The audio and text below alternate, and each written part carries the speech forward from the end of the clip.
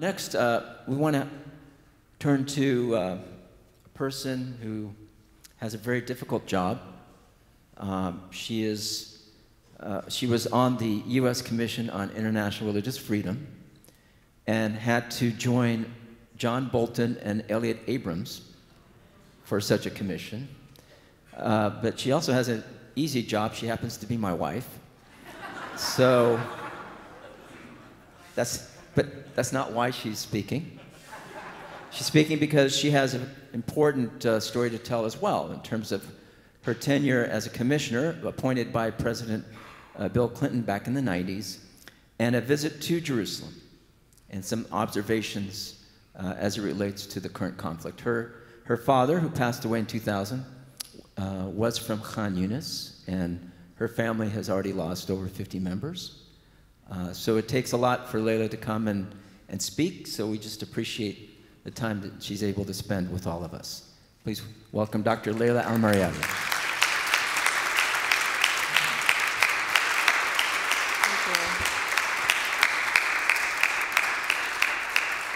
Thank you so much. It's great to be here at All Saints, where I always feel welcome and among friends and supporters and solidarity. I thought you were going to say the harder job was being married to you.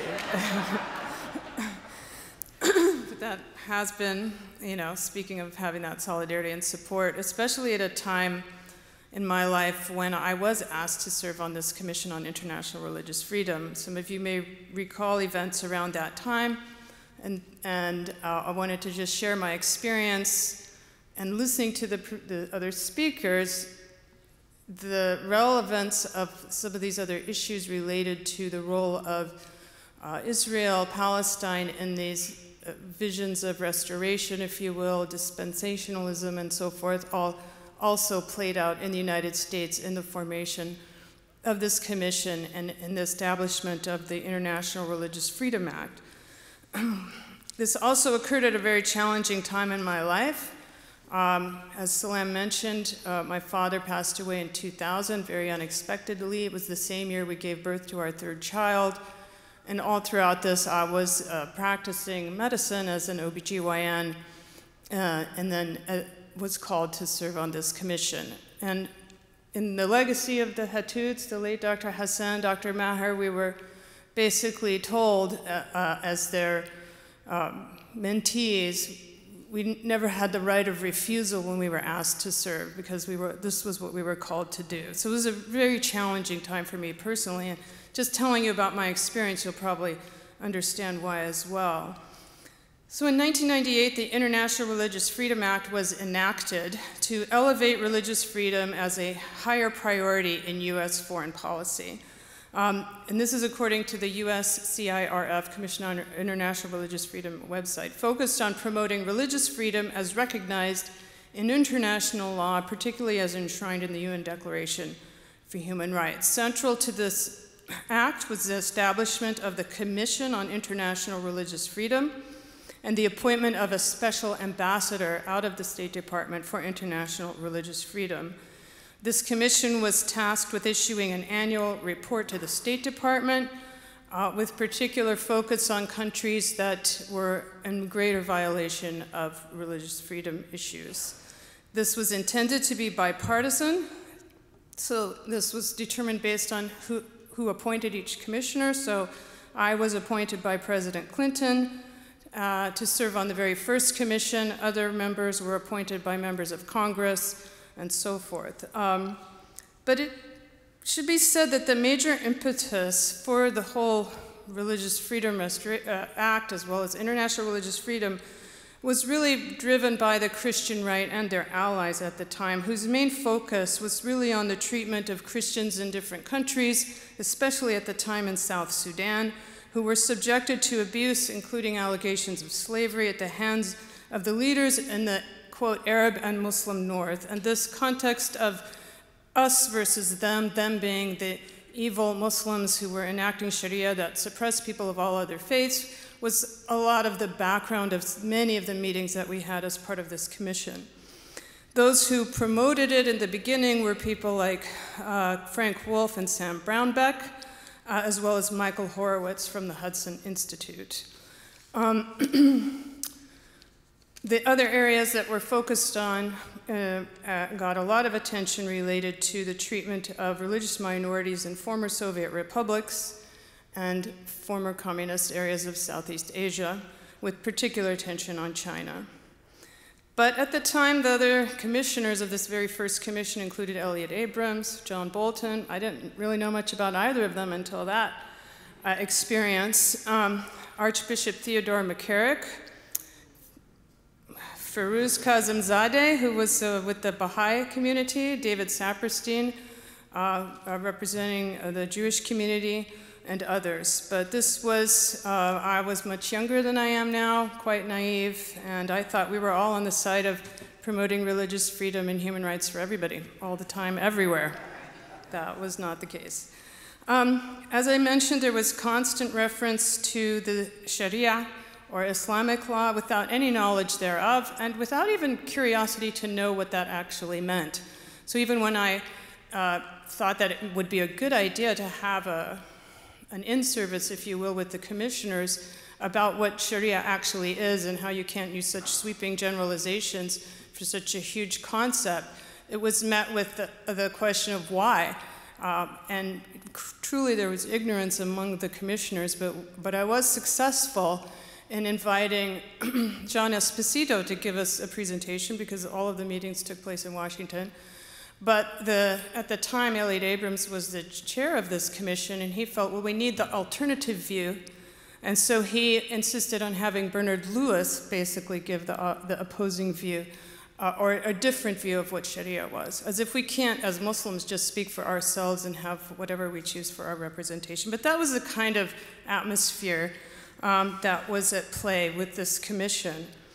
Part of what they did was hold conferences and go on fact-finding trips, one of which involved the Middle East. And so I ended up, this was, like I said, a very challenging time for me, but I ended up submitting a paper to the Center for Policy Analysis on Palestine. I'm going to just read some excerpts from that, because it summarized what happened, and it also shows us how nothing really has changed in this time.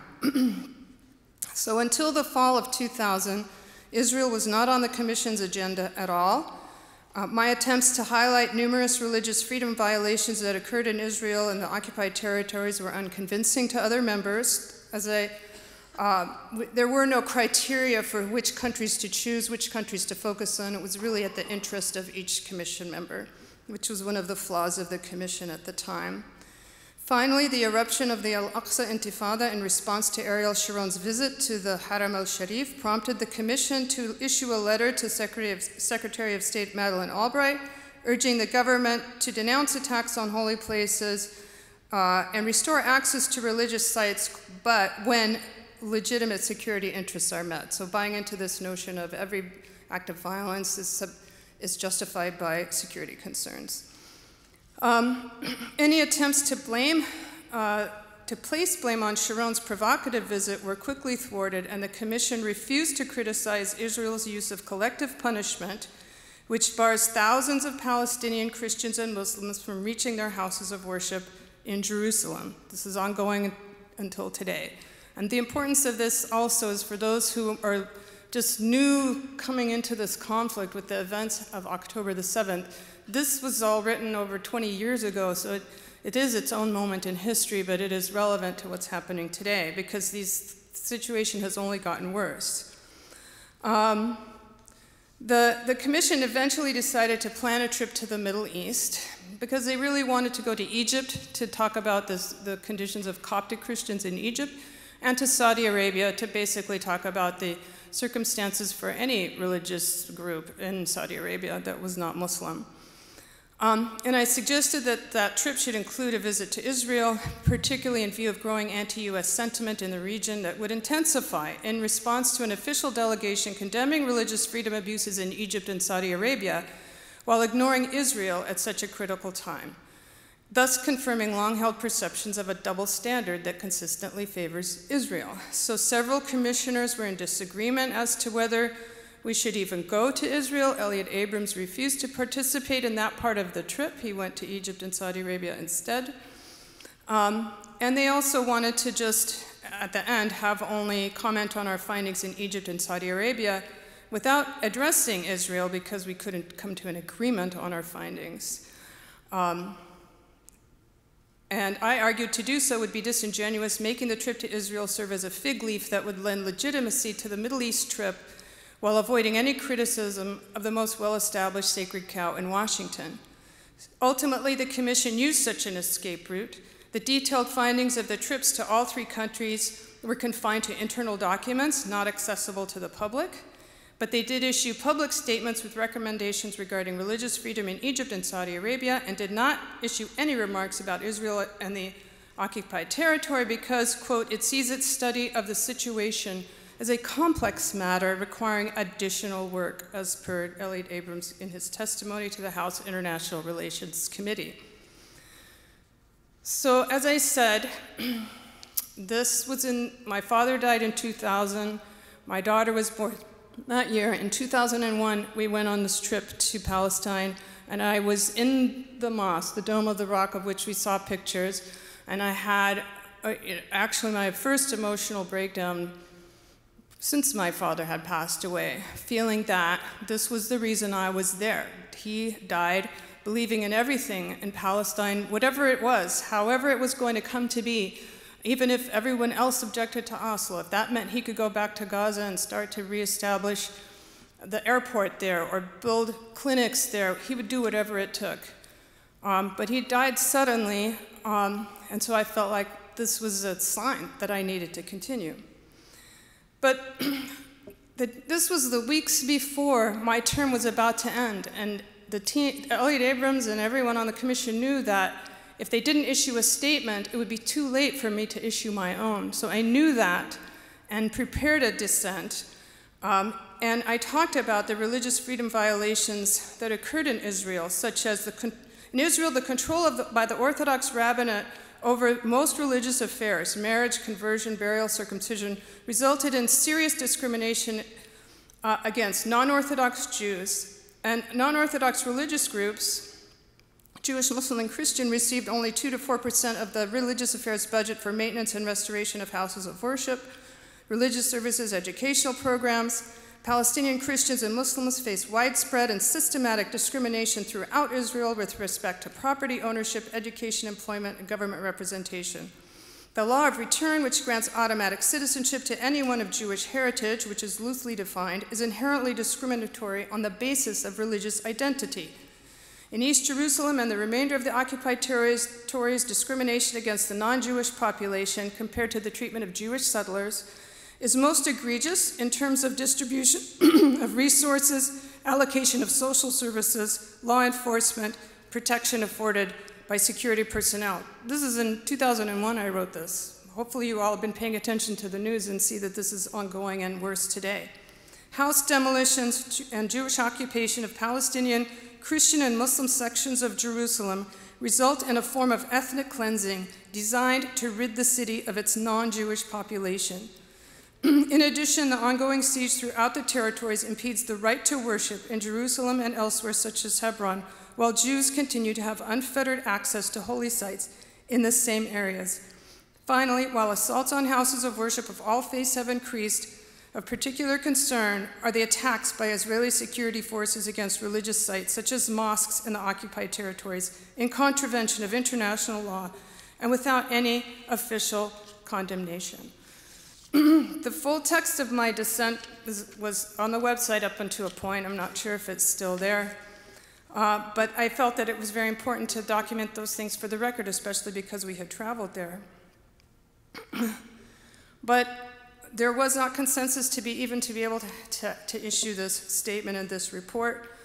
And so I felt very strongly that I had to at least get this word out in other ways. But I sort of conclude my thoughts by saying that the blatant and willful ignorance of Israel's human rights abuses permeates all levels of government. The choice of the commission, of this commission to do the same served to undermine its credibility at home and abroad. where our tax dollars finance these endeavors. Many activists at the time within the human rights community viewed the international religious freedom movement with skepticism, resisting efforts to create a hierarchy of human rights that emphasizes religious persecution, however it is defined, at the expense of others equally serious human rights violations. But as I wrote here, this movement is here to stay. It's now been 25 years since the establishment of the Commission. And I wrote, therefore, those who care about religious freedom for Palestinian Christians and Muslims should continue to apply pressure so that appropriate attention is given to the suffering of thousands that is at least on par with, if not exceeding, that which has been addressed by that commission elsewhere at the time.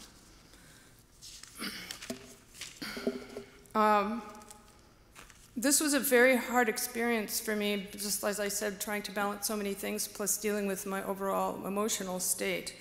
But I felt at the time, given that there was very little access of Muslims in government at the time, that I had no alternative but to do the best I could to represent our interest. And I felt that my role was to highlight religious persecution of Muslims, including Muslims who live in Muslim countries, because there was this assumption that if you were Muslim and you lived in a country that controlled every aspect of religious life, that somehow you weren't persecuted, whether that was in Iran or Saudi Arabia. To provide objective information about Islam and Muslims, since there was and still is a desire to paint Muslim culture, civilization, governance, religion with one brush, and to oversimplify who we are as a people, as a community, and to point out the double standards when it came to calling out human rights abuses of some places and not others. So I hope, and my commitment was to fulfill that, which I hope that I did.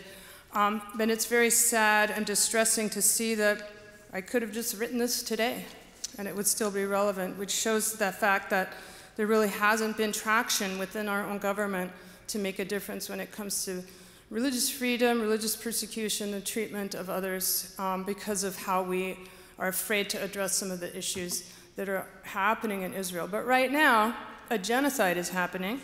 You can't call it by anything else. Over 1% of the population of Gaza has been killed. That's not counting the people buried under the rubble. This is not the time for us to mince words, to be evasive, to be sort of apologetic. This is happening on our watch. Just had news, 6 more people from my family, including 5 children, were killed in an attack on a house in Rafah because that's where they fled to. They didn't do anything wrong. So this is extreme collective punishment, the use of disproportionate and excessive force, all of which are against international law. And if this isn't enough to get people to say something, to demand a ceasefire, to end this once and for all, this subjugation and dehumanization of the Palestinian people, I don't know what is. But what happened in 20 years ago was a moment in history that I felt was important at the time. Did it prepare me for this? I don't think so. I'm at a loss, but I'm appealing to all of you and to the people you know to have courage, like the people of Gaza have shown incredible courage. They have shown faith because they don't understand what's happened to them, so they're putting their faith and their trust in God because they don't know what else to do.